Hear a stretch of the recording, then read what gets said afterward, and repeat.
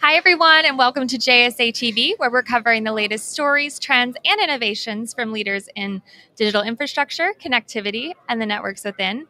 I'm Allison Whelan, coming to you live from Datacloud Global Congress 2024 here in the beautiful French Riviera. And we have recruited our booth neighbor here on the expo floor, Jeffrey Hargreaves of JAEGGI. Jeffrey, thanks so much for joining us here today. Good morning, and thanks for having me on. Of course. So for our viewers who may not know, and I'm sure they do, can you tell us a little bit about JAEGGI and what you do? Yeah, sure. JAEGGI is a Swiss business, part of the Guntner Group, a much larger group. Both companies have been around for over 100 years doing heat exchange technology. So fundamentally, JAEGGI manufacture cooling technologies right across the industry, but a huge part of our business for the last 30 odd years has been data centers. Okay, 100-year history, huh? Yeah, almost 100 years. We're about 98 years now. So, yeah. Very established. Yes, very, yeah. And sustainability is a topic that is being discussed here at the conference. It's something near and dear to our hearts at JSA with our greener data movement. Can you talk about sustainability and what JAEGGI is doing to empower that?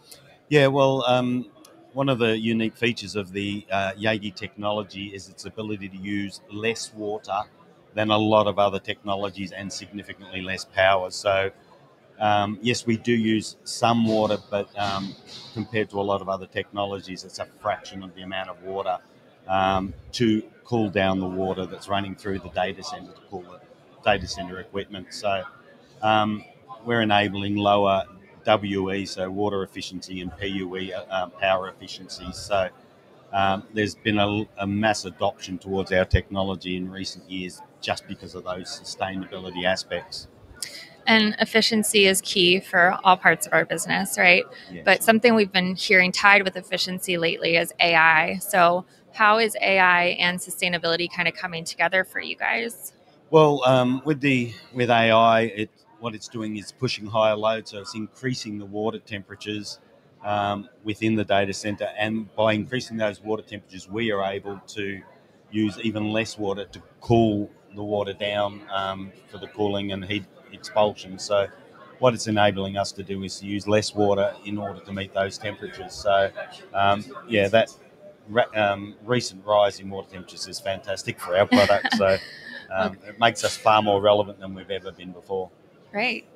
And for our viewers who may want to connect with you or learn more, where can they go to learn more? Yep, well, they can go to the JAEGGI website and connect with one of our representatives there. And that's, do you want me to spell that out? JAEGGI-hybrid.eu. Yep, and JAEGGI with a J. JAEGGI with a J. Well, thank you so much, Jeffrey, for joining us. And thank you to our viewers for tuning in. Until next time, happy networking. Thanks, bye.